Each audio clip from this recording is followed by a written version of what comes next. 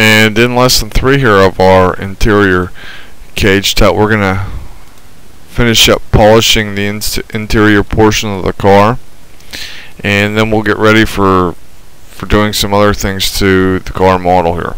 And I'm just basically skimming over the model and just trying to make sure that everything's going to fit, proper and nice, and just looking for errors in the mesh, and just have to adjust those to go ahead and get them to fit properly. Just go ahead and refine the shape as much as I can to really make it look like it's fitting the interior portion of the car.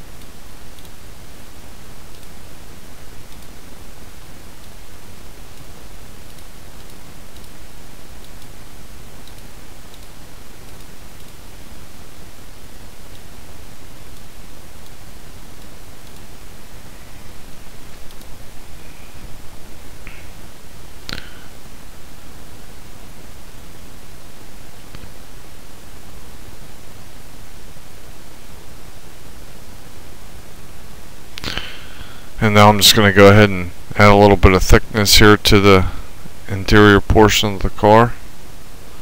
I got to make sure I get all the right edges here.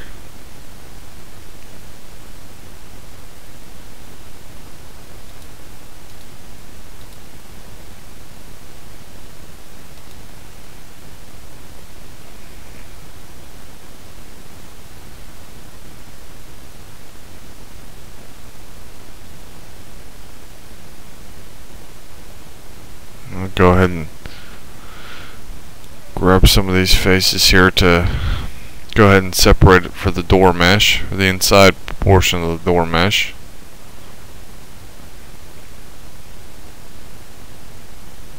And I'm just using the extract command there. And I'll delete 1/2 so that I can mirror that back over with the door mesh.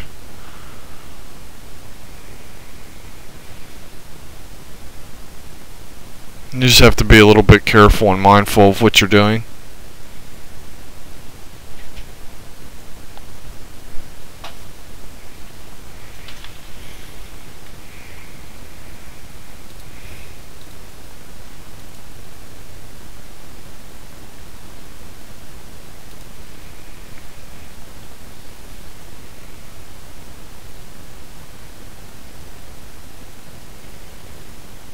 And you can see I'm adding a little bit of thickness there.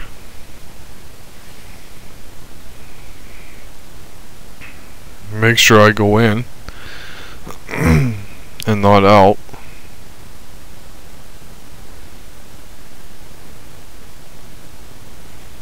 You definitely have to add a couple extra edge loops so that it maintains its shape there.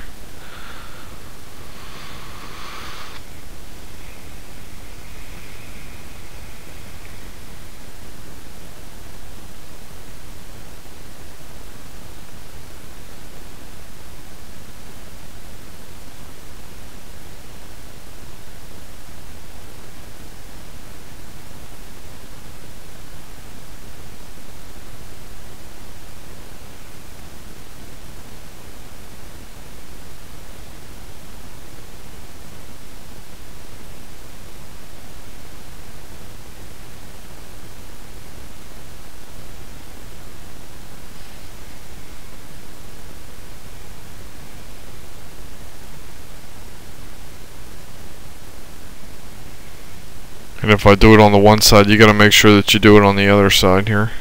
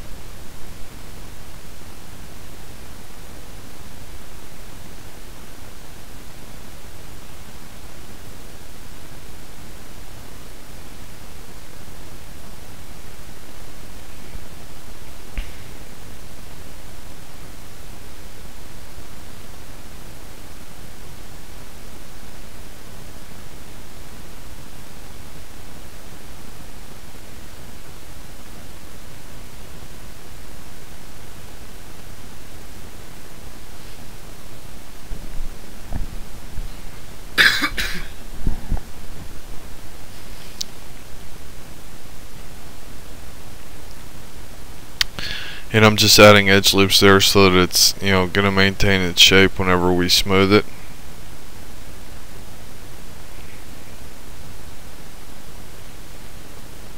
It's looking pretty good right now.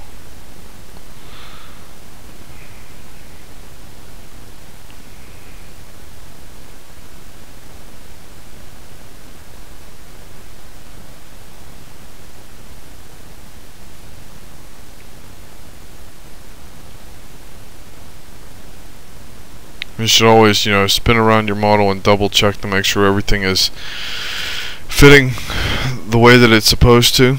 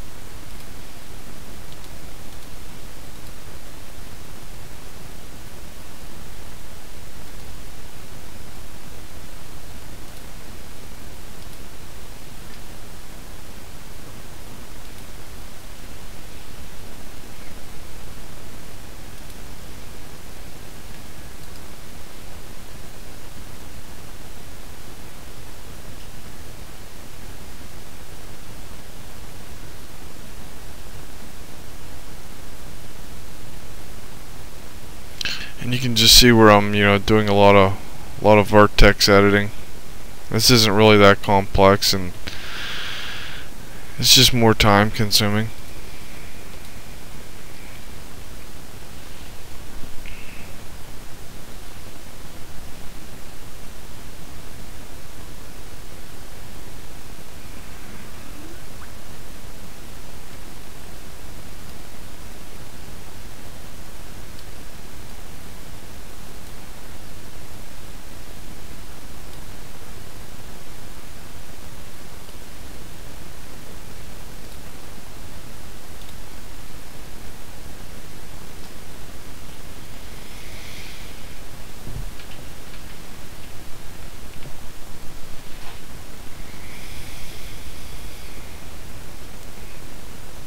And this is all just, you know, shape refinement and really just trying to get it to, you know, be the way that you want it.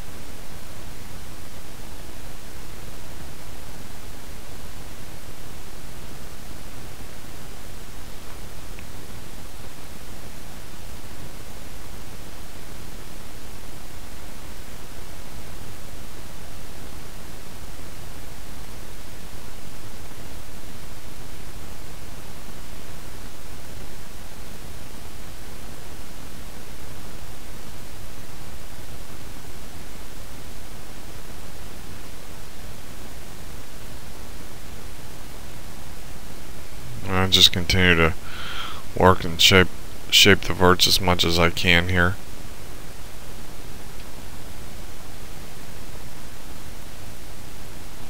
And add a couple extra edge loops so that everything, whenever I smooth it, it's going to maintain its shape.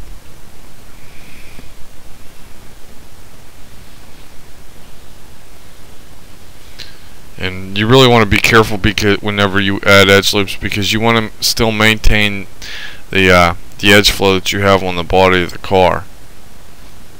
So you have to be mindful of where you're adding edge loops or where you're not going to be adding edge loops.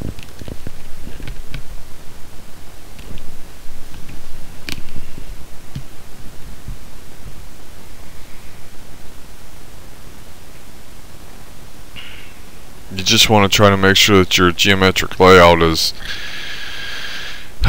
sort of matches the outside of the car as much as you can.